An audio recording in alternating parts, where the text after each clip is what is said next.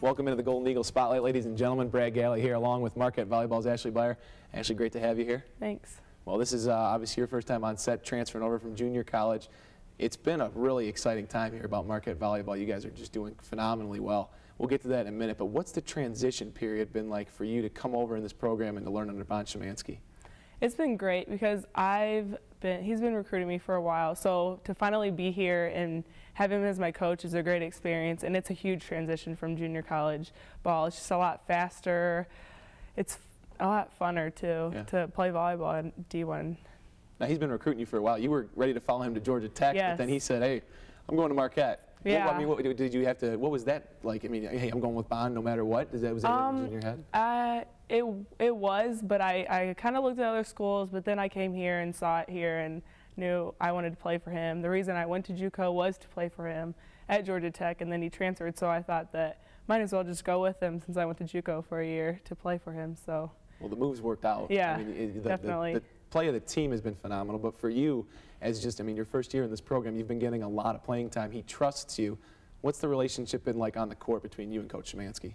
It's really good. He believes in me a lot, and he knows that I can bring a lot of energy to the team, and I enjoy doing that for the team, but we all just play together really well, and he knows that he can trust us all to give our all the time on the court, and he's such a great coach, Moving to another leader on your team, Nikki Klingsborn, yeah, has been another phenomenal addition to this team, coming over from Wisconsin, quarterbacking your offense. I mean, you've played probably with a lot of setters in your life, yeah. Different players. Compare her to the rest that you've played with in your life. Is she something a little bit special? Yeah, she's got a lot of energy. I've never had quite a setter that has had so much leadership. I've really only played with 2 setters my whole life. Okay.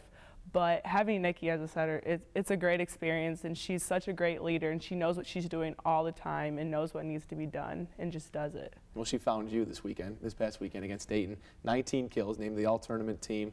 Was that kind of like a moment for you where you realized, I've made it, Division I, Big East Volleyball, here I am? Yeah, it was really exciting. I didn't expect it. I was surprised when Coach gave it to me, but it was a lot of fun, and I enjoyed helping the team out in that kind of way. But everybody deserved it at this time.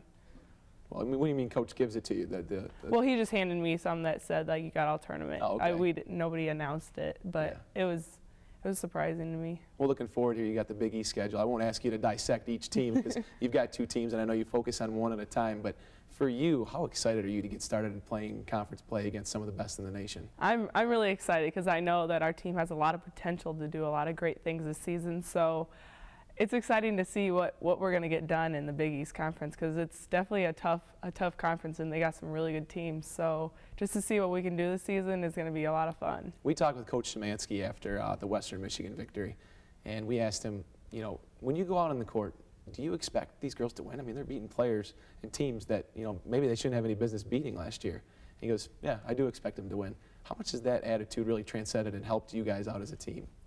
It's helped us out a lot because you always got it. We're the underdogs this year. Nobody expects us to be this good, and we're actually surprising to other people, but we just got to go out and do it. Just play our hardest, give it our all. I mean, and believe in Coach and believe in ourselves. Well, there's a lot to believe in, and I'm sure fans are looking forward to what you guys are going to do in the Big East season. Ashley, thanks so much for joining us here on the Golden Eagle Spotlight. And until next time, be sure to check out all the interviews on MUTVsports.com and on Twitter at MUTV Sports.